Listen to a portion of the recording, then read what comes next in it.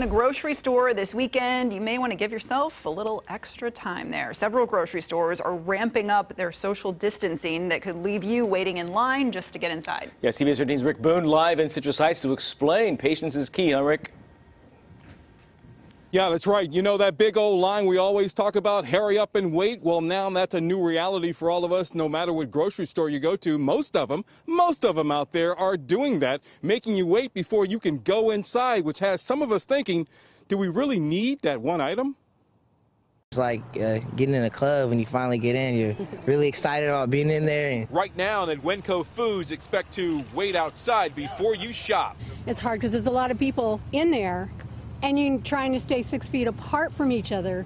It's nearly impossible. The same at Costco, all to limit the amount of customers and crowd control during this pandemic. It used to be a real simple process, but now it's a big chore. Starting this weekend, Walmart too will only allow a certain amount of people in the store at a time. So you got to stand 6 feet. They got lines taped out on the sidewalk there. You can't get close to anybody. The new wait till you shop at some of your grocery stores is meant to ensure social distancing really happens. Oh, it's a good idea to keep people away from each other. Some Wenco customers tell CBS 13 the wait times at the store can be as much as 10 minutes.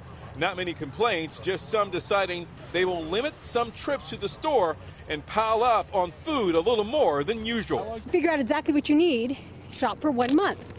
Then it gives us 4 more weeks that we aren't contaminating each other. Many other California cities have adopted this idea for grocery stores and even drugstores. Yeah, it shows you the value of grocery shopping, though, because you having to wait just to get in there.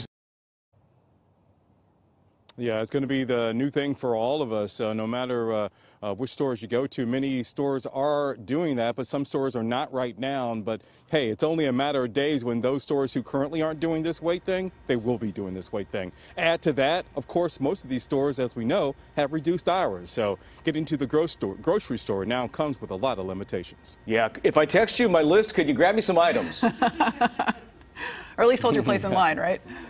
That's a no. Thanks, Rick.